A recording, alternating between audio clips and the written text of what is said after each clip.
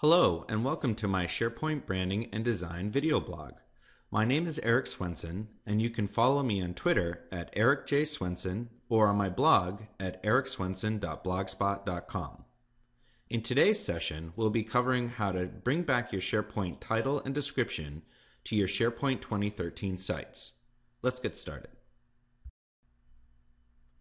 In SharePoint 2010, the site title is located here with a hyperlink back to the site.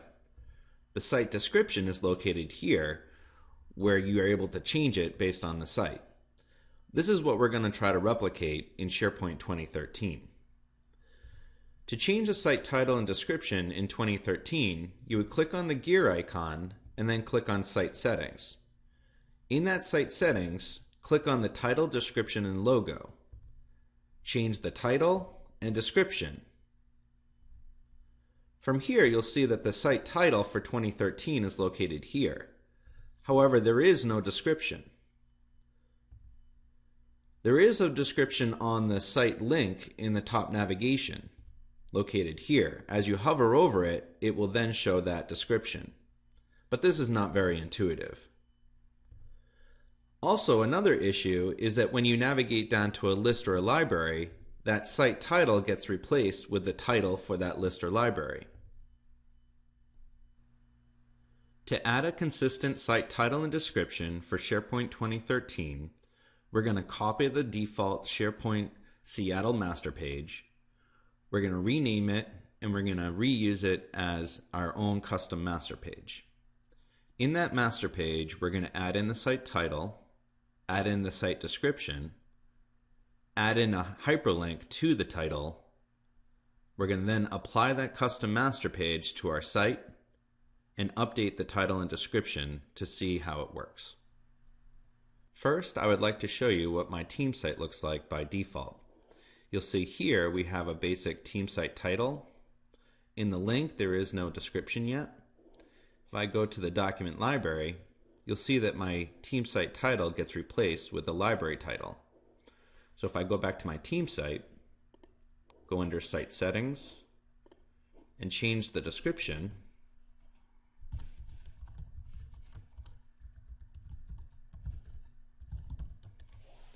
hit OK, go back to my team site, you'll notice that as I hover over the team site title here, I have my description.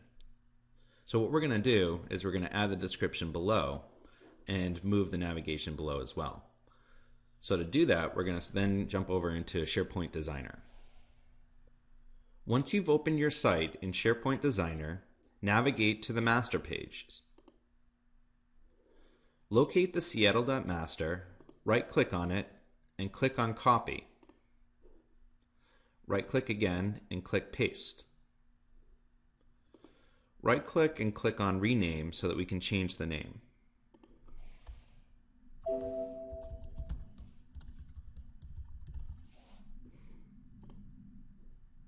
We're going to check it out.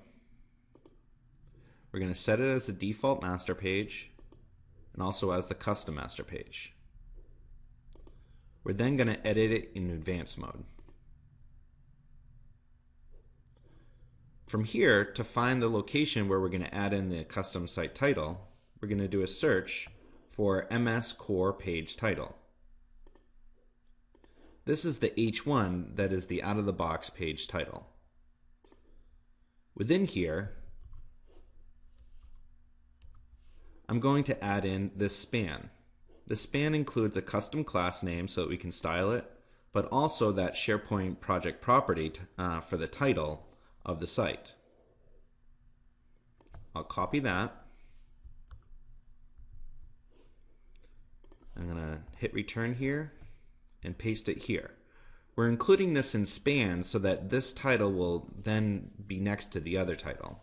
We're going to add a space and a dash. And then we're going to include this in its own span.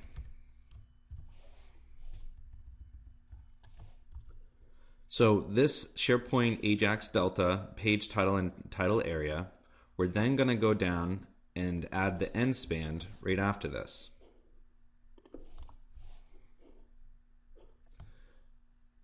We hit save now, go back to our site and hit refresh, you'll see that we have the site title, two site titles, but this one isn't the one that we've just added. So the next step is to add in the description below it.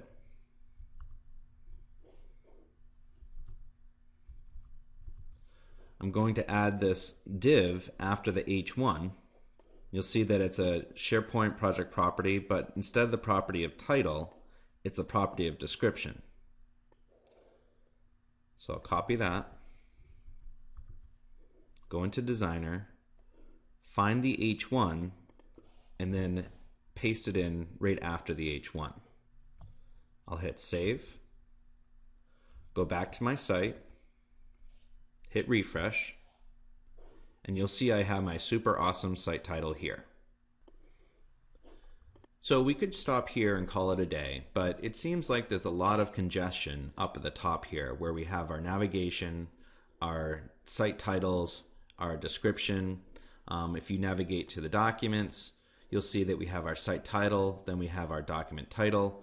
However, it just seems very cluttered up at the top. So I think the next thing we need to do is take this navigation and move it down below the logo. So to do that, what we're going to do is go into SharePoint Designer.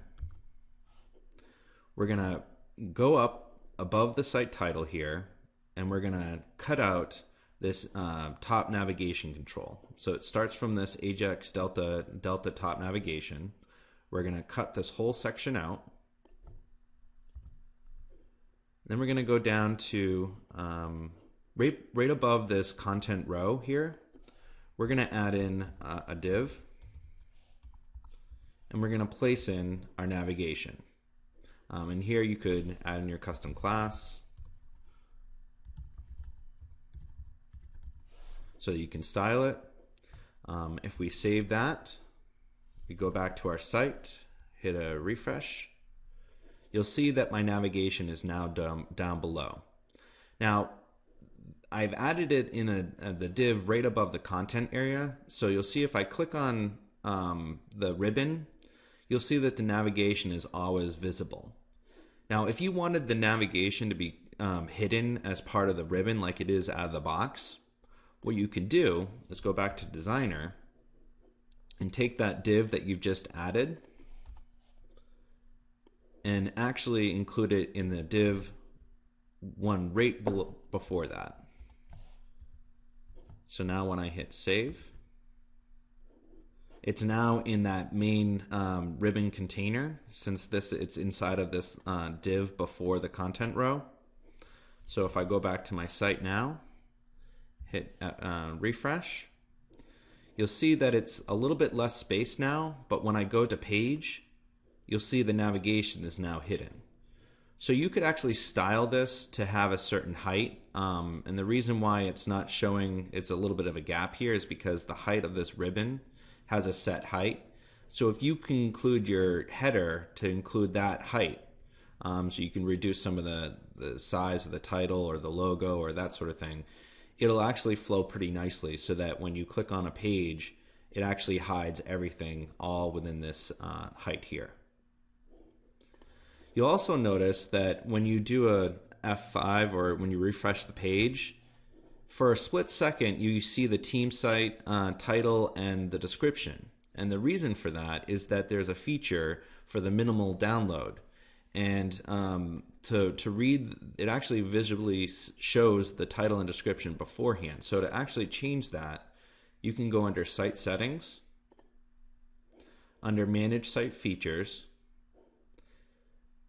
and if you scroll down to this minimal download strategy, if you deactivate that,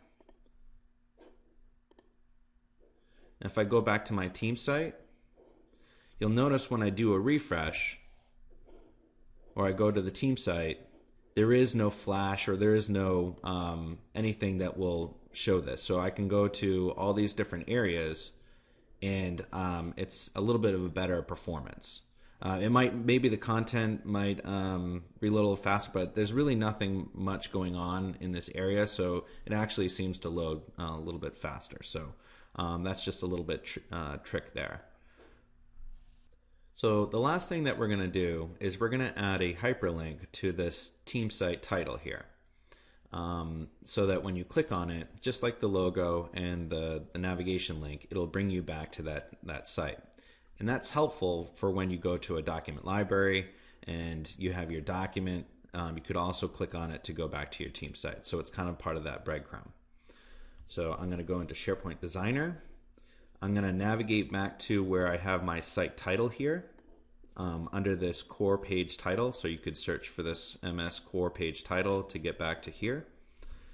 And then what I'm going to do is there's a little bit of code here where you could add in this SharePoint simple site link. I'm going to add it right before my project property title here. And then I'm going to end it with the closing out that tag right before the end of that span. And you'll notice here that we have the tilde site collection with a slash. This will actually bring you back to that root level of the site. So if I hit save here and I go back to my site, do a refresh. Now when I hover over this site here, you'll see that I have the hyperlink. I can click on that, go to my team site. So if I go to, say, example site contents, and then click on team site, it'll bring me right back to that team site. And it has an actual nice little hyperlink where it tells me what that the name is. So for accessibility, it's actually pretty neat. And that's it. Thank you again, and I hope you enjoyed this session. I will be posting all of these code snippets and master pages onto my blog at ericswenson.blogspot.com. Thank you.